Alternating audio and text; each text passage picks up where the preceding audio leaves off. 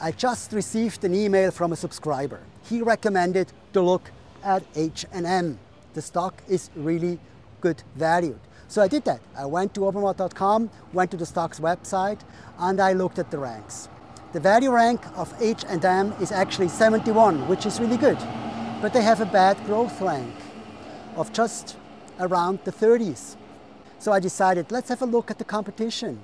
And I went to the page of Zara on Obermatt.com, looked at their ranking, and it's exactly the opposite. Quite surprising. Very similar competitors. Zara has a very low value rank and a very high growth rank. And H&M is the opposite, very high value rank and very low growth rank. Now, this is natural. This actually happens often. Because if you can expect more growth in the future, you're ready to pay a higher price. If you can expect less growth in the future, you're only paying a lower price. So I was wondering, is this lower value of H&M justified? Can they really expect less growth in the future? And I Googled that. It's actually quite easy. You just go to Obermatt.com on the stocks page, and you can press the news button. And then you get a Google search result with all the news.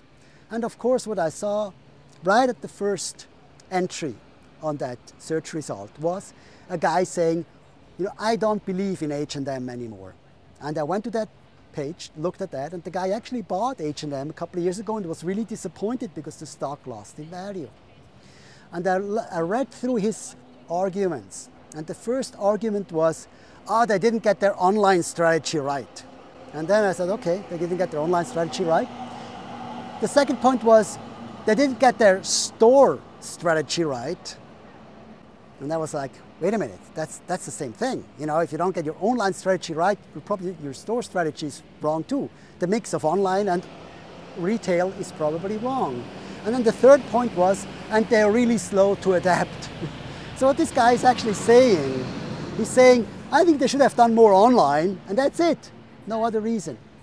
Now, when I buy stocks for the long term, and it happens that a certain stock had the wrong distribution strategy for the past 2 or 3 years, I can expect that they will change this strategy again.